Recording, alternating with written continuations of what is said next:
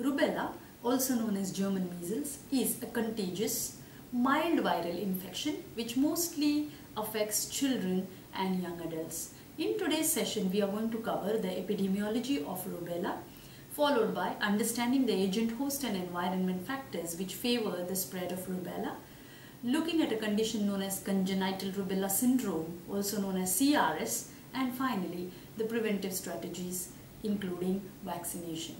So let's begin with how many people are affected with this disease. Worldwide, around 110,000 children are affected by the condition congenital rubella syndrome. And I have been mentioning this because this is a most serious complication which occurs because of rubella. Now, if we look at the distinction between developing world and the developed world, practically there are no cases of CRS in the developed world, and this can be attributed to the excellent immunization strategies and the coverage with rubella vaccine. However, in the developing world, there are lots of cases of CRS occurring because of not protected women in the pregnant age group. So that's quite important when we look at the occurrence of congenital rubella syndrome. Moving on to the agent. Rubella is a viral infection caused by a virus belonging to the family Toga Viridae. This virus has the capability to multiply in the respiratory tract, so has got the capacity to be transmitted from the infected person to a susceptible host through activities like sneezing, coughing or talking, whereby the virus in the respiratory droplets can be transmitted from one person to another. And the susceptible people who can get rubella are mostly children and young adults. As I said earlier, pregnant women is a special host group which can be affected and can result in a condition known as congenital rubella syndrome in their newborn or in the infant. So pregnancy is a special condition whereby rubella can be more severe, especially in the unborn infant. So that's about the host factors. Looking at the environment, as with any other respiratory infection, rubella virus can be easily transmitted in environments which are crowded.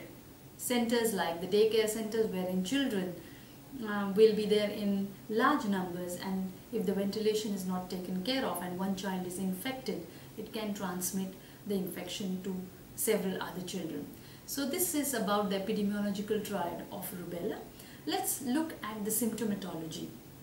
Once the virus enters the respiratory tract, it takes around 2 to 3 weeks for the symptoms to occur. So that's the incubation period of rubella. The symptoms usually are mild, wherein there is mild fever and nausea and pain in the muscles, and it is characterized by a maculo-papular rash which starts on the face and slowly spreads to the entire body over a period of 1 to 3 days. Now, what is a peculiar feature of rubella is what we call as Post-Auricular Lympadenopathy. So the lymphatic glands behind the ears and around the neck are enlarged, as you can see in the picture here.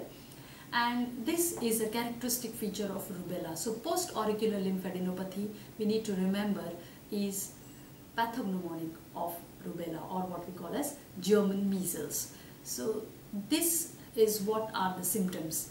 Now, what happens with the rash is that a person who has the rash of rubella can be infective for around 1 to 5 days after appearance of the rash. So when we talk of prevention, or we talk of prevention of spread of rubella from one person to other, we need to understand that other people need to be protected from the infected person for around 1 to 5 days, maximum of a week after the rash has appeared.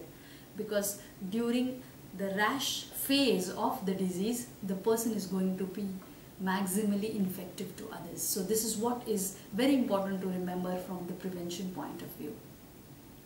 These are the symptoms of rubella. We talk now about congenital rubella syndrome.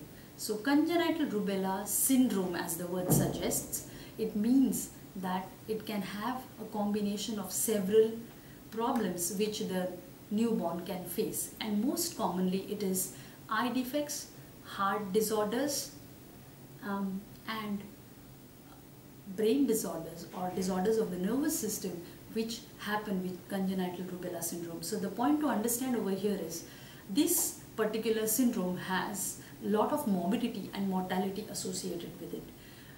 The complications of congenital rubella syndrome could be autism, diabetes, or even nervous system disorders in future. So it brings along a lot of morbidity and mortality and is a serious concern to the parents who have just seen their newborn. So it's quite important to realize that this syndrome brings in a lot of disability and morbidity along with it. Now the thing is, pregnant women who acquire rubella during the early trimester, or we say the early months of pregnancy, have a likelihood to suffer from things like miscarriages and abortions. So it's likely that they will not give birth to a live child at the end of the normal pregnancy period. Whereas those who get infected during the mid-trimesters or late pregnancy, they can have children born with congenital rubella syndrome. So that's the seriousness of this situation. Before the advent of vaccination, around it was 4 children out of 1,000 live-born babies who would suffer from CRS. But fortunately, because of the vaccination coverage, what has happened is this incidence has gone down. Now let's look at the preventive strategies for rubella. We first talk about preventing rubella in childhood. So as a disease of a childhood, as a vaccine preventable disease of the childhood, rubella can be prevented by administering a dose of the vaccine, which is live attenuated vaccine, and it is usually given in combination with either measles, where it is known as measles rubella vaccine, or it can also be given in combination as measles, mumps and rubella vaccine, which is the most commonly used worldwide, MMR vaccine, and nowadays it is also given in combination with measles, mumps and varicella. That is the vaccine against chickenpox, so it is known as MMRV vaccine. So it is generally given not as a single vaccine but as a constituent vaccine combined with other vaccines.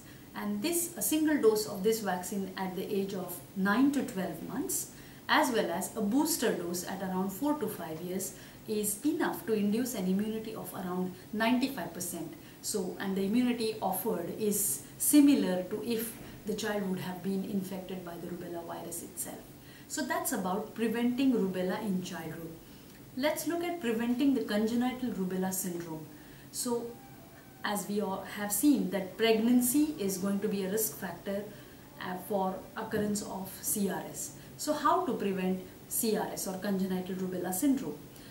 It has been proposed by the World Health Organization to immunize all girls at 12 years of age with 1 dose of the live attenuated vaccine of rubella, and this can protect them from getting infected with the rubella virus during pregnancy and hence the occurrence of congenital rubella syndrome. So giving a single dose of rubella vaccine to the adolescent girls, that is at the age of 12 years as I just said, can help in minimizing the incidence of congenital rubella syndrome. But the point to understand over here is that it has to have a high coverage. Many women across countries, across the world have to be immunized in order to have protected against the congenital rubella syndrome. As other viral infections, rubella, as I said earlier, is mild, so it is self-limiting. The only care which we need to take is to manage the symptoms of the infected person and prevent other people in the family from getting infected. So prevention of the other people in the family, the healthy people in the family from getting infected is by isolation of the affected individual for around a week's time after the rash has appeared, and also taking care of the diet and the hydration of the person who is infected. Maintaining high levels of vaccination coverages are the strategies which are effective in protecting many children and young adults from rubella. So that's all from me about rubella. Take care, have a nice day and do subscribe. Bye.